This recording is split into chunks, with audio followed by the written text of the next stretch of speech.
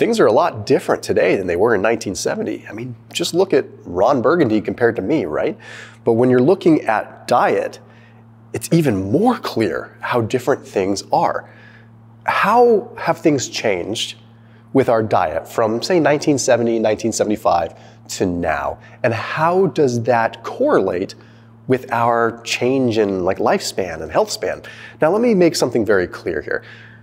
Our lifespan has actually increased since 1970 in America. Well, it has in a lot of places, but our health span has not. And what that means is that even though we are living longer, we are ending up with metabolic disease, we're ending up unhealthy, we're ending up with metabolic dysfunction, and we're not exactly functioning. So our health span has gone down even though we're living longer, simply because there's better medicine, there's better medical intervention. So I want to open with a study that was conducted at Pew Research Center.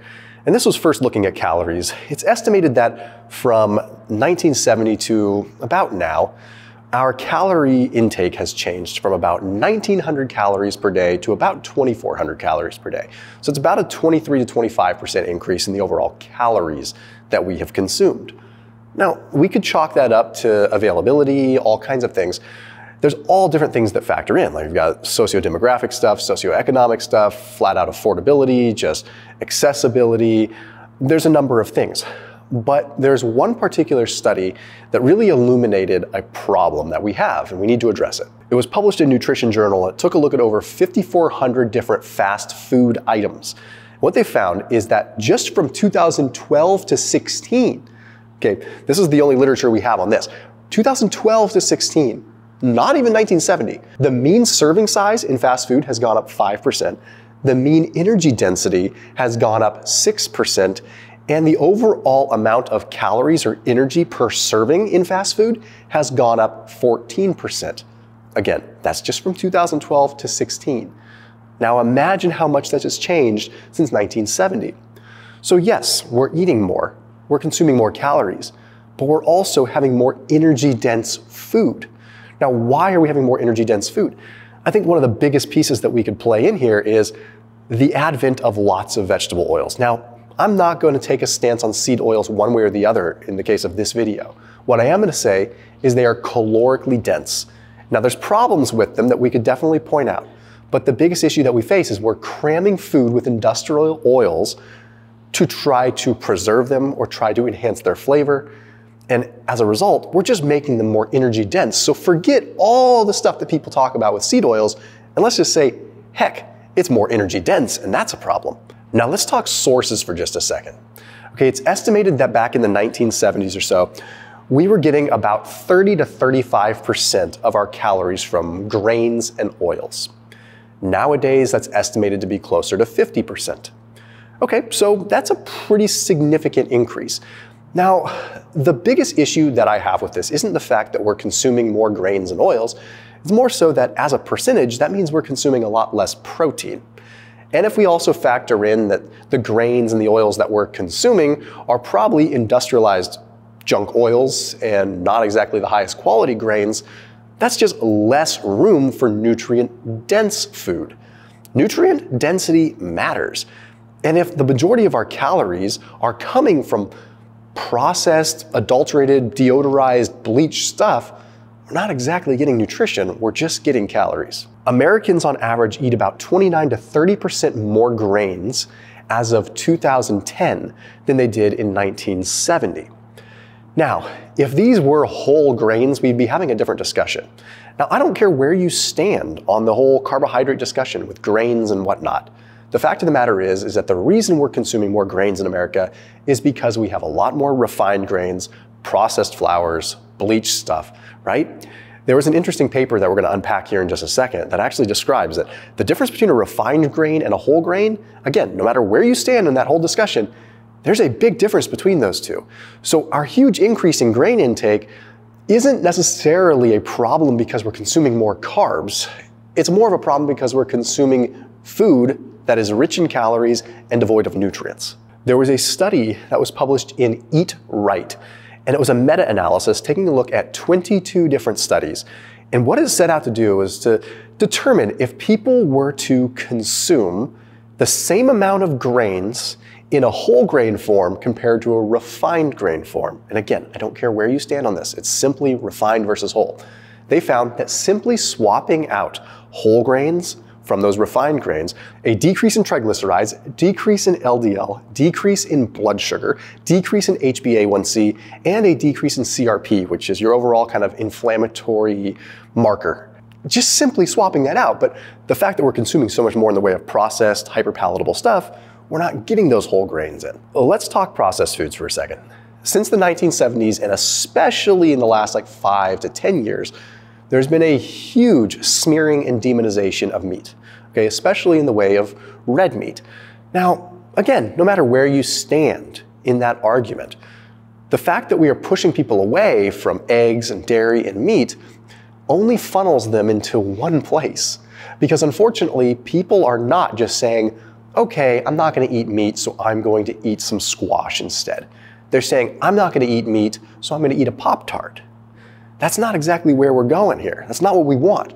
So we're funneling people into processed food by sake of convenience because we've demonized one whole category. And if you think that processed foods aren't a problem, you really need to look at the literature, okay? You have an increase in fats that are easily oxidized.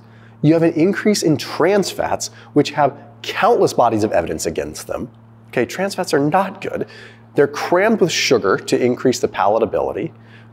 They have all kinds of deodorants and deodorizers and bleaching agents, all kinds of stuff that is not exactly good. And don't get me wrong, a small amount of processed food here and there is fine.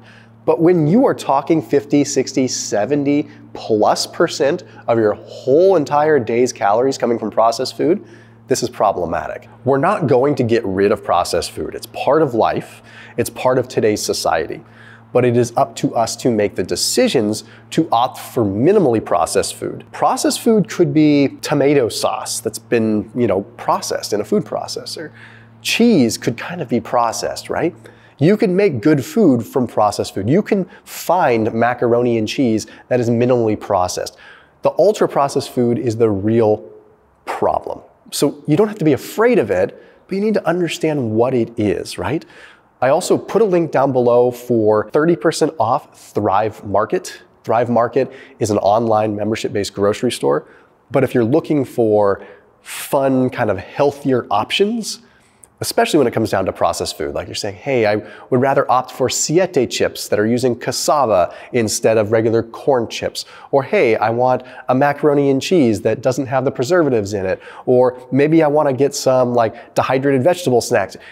It's the place for you. And you can sort by different diet type and all this stuff. They've been a sponsor on this channel for years. So full disclaimer, yes, they're a sponsor, but you supporting them supports this channel.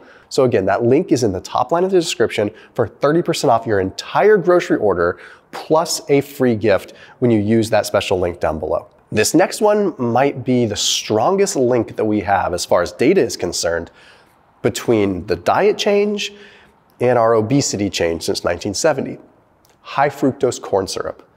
We have increased our consumption of high fructose corn syrup from 1970 to 2004 by over 1,000%, an 11-fold increase. And we can only imagine it's gone up since then. So what the heck is up with high fructose corn syrup? Well, it just so happens that our increase in high fructose corn syrup intake also mirrors the increase in obesity. So let's unpack this a little bit more with a study that was published in Journal Nutrition. This study took a look at 559 adolescents, looked at a lot of different markers, and it did an MRI looking at fat deposition as well. And then they were looking mainly at fructose intake. We're not talking just about eating an orange or eating an apple here. We're talking about what's their overall intake of fructose? Because if they're consuming a lot of sugar, table sugar, they're also getting fructose in. If they're consuming a bunch of high fructose corn syrup, they're obviously getting fructose in.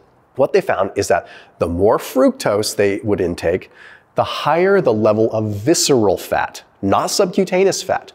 So visceral fat is the most inflammatory fat. That is metabolically active fat tissue that causes a cascade of problems. Now, not only this, when they factored in and adjusted for socioeconomic status, they adjusted for energy, they adjusted for sex, they adjusted for all kinds of different confounders and variables, They found that an increase in fructose increased blood pressure, it increased fasting blood glucose, it increased their HbA1c, it increased inflammation, it increased insulin resistance, and a number of other things as well. So what is it about fructose? It does not mean that you need to throw away your fruit. It means that this 11-fold increase in high fructose corn syrup probably comes along with the increase in seed oils, the increase in trans fats, the decrease in protein. It's just one more piece of the puzzle that's making people devoid of nutrients and in a state of what is called overnutrition. Too much fuel at one time. Now, one of the most interesting pieces, and arguably, possibly the most important. So there was a study that was put out by the US Department of Agriculture that looked at protein intake from 1970 to 2014. At first glance, it was really cool looking. We're like, great, protein intake actually increased from a 6.7 ounce equivalent per day of protein up to 7.1 ounce equivalent. What that means is we're literally eating more protein. But then when you look at it, it's like, dang it, okay, we missed the mark. Why? Because the protein quality was way in the toilet. Okay, red meat consumption went down 29%. Egg consumption went down markedly. Dairy consumption has gone down markedly. Now, chicken consumption has actually gone up, so that's a plus, as long as we're getting some protein. But what we're seeing is that a lot of the protein was coming in from pretty low quality sources. There was a 136% increase in protein intake from nuts. I don't have a problem with nuts. But what's going on is we're probably having people consuming nut milks and things like that, and they're counting that towards their protein, and they're thinking, okay, I'm off to the races, but you're getting an incomplete protein. And then maybe you have some almond butter because you want protein, but you just had 300 or 400 calories in that almond butter to get 7 or 10 grams of protein. And meanwhile, you could have had a lean piece of steak or lean ground beef or lean ground chicken or something like that and gotten 40 grams of protein for half the calories, right? So in the same breath, we need to be focusing on calories, but we also need to be focusing on protein, right? We could look at all these different pieces that are coming into the equation, but what it really comes down to is our protein quality has gone down the toilet. And if we can just replace the proteins again, maybe it'll kill our cravings for the other things so that we can start voting with our dollars by just eating the good quality protein. So where have we gone since 1970 and how can we change? The bottom line is that we've started to eat for convenience. We have a crisis of abundance. We have overly processed food that is easy, convenient, and now more energy dense. So I wish I could tell you to just eat less and move more, but you and I both know that that's just not the way it works. Okay, foods have hijacked our brains, right? Like we want to eat more. And it's one thing to want to eat more, but it's another thing to want to eat more when those foods are now being made more calorically dense and we're being told not to eat the things that satiate us. Of course we're going to be putty in everyone else's hands because we're not in control. So the literal best thing that you could probably do to regain control is take control of your protein intake and let the rest fall into place. You don't need to be a freak. You can have the processed food.